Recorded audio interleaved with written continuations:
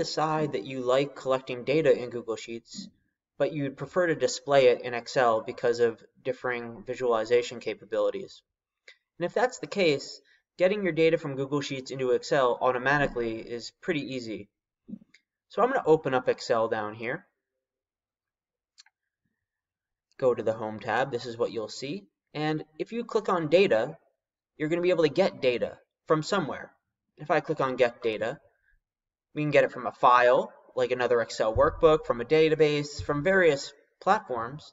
One of the places that we can get it from is from the web, as you can see on this button up here, which is also available when you go to From Other Sources from web. And because Google Sheets is actually a website or a URL, we want the data from web. Click on that, and a box will pop up like this. And now we need to go into Google Sheets and do a couple of things, and then paste the URL in here. So let's go into Google Sheets and just make sure a couple of settings are okay. The first is Excel is not going to have permission to talk with this data unless we share it or make it available to Excel. So I'm going to click on the Share button here. And notice that right now this link is restricted. Only people added can open up this file or can look at this data with this link. What we need to do here is we need to change this so that anyone with this link, including Excel, can view it. And that's what we just did. So now anyone with the link can view the data. After that, we'll copy the link, which you can do by clicking on the Copy Link button or highlighting the whole thing and clicking or holding down Control and clicking C or right-click Copy. And then let's go back into Excel and paste the URL from our spreadsheet that we just copied right in here. Now we're almost there. There's just a couple things in this URL that we have to change. The first is this edit right here. Because we're not editing the file, we are exporting the file into Excel, and then importing into Excel. We need to change edit to export. And the next thing we need to change is USP equals sharing is the format that the file is in. We need to change this to format equals XLSX, which is the nomenclature that goes on the end of your Excel files. Once we do those two things, changing edit to export and format, or the USP equals sharing to format equals XLSX, and we click OK, because our data is publicly available, Excel will now be able to accept it. And this box will pop up here, and it's going and retrieving our information, trying to figure out what's going on. And now that the information has popped up, we see all of our tabs on our Google Sheets. We have our chart data, which has nothing in it currently. We have our daily monitoring form, which collects our responses and is information from our other tables. And we have our other files in here.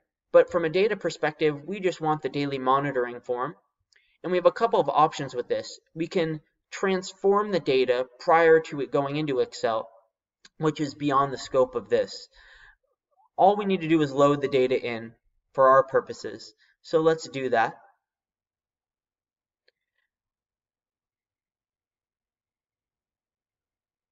And once that's done, we're going to see our data show up right here in this sheet. And we will have set up a connection from Excel to our Google Sheets, whereby Excel is extracting the data from those sheets and putting it into Excel. And now we see our data, and it says how many rows that we have. Let me get out of there.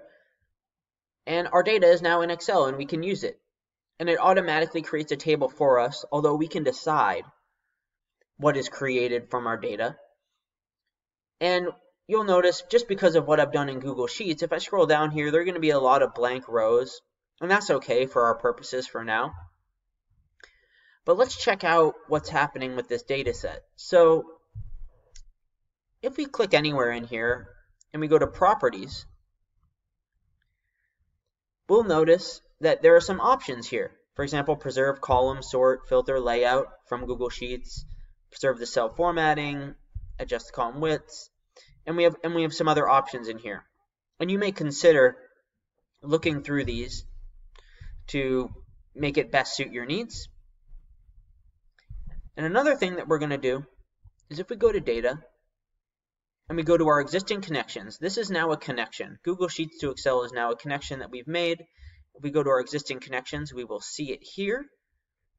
And if we click on this here, again, we're going to be able to decide how we want to create this connection.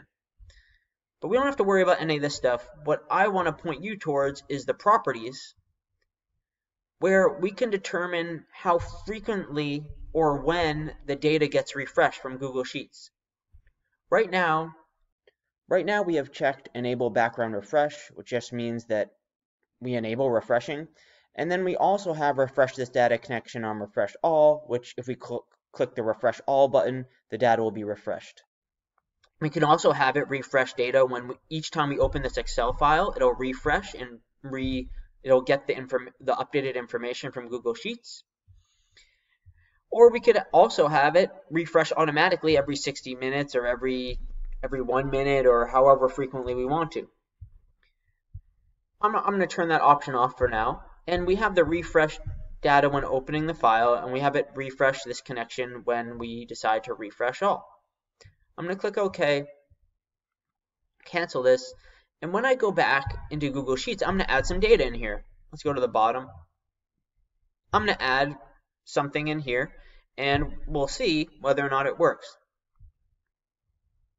I'll go back to my Google Sheets, where we copied our link from, and let's go to our data set. Remember, we're pulling in the daily monitoring form. I'll go to the bottom, and maybe I'll write hello world.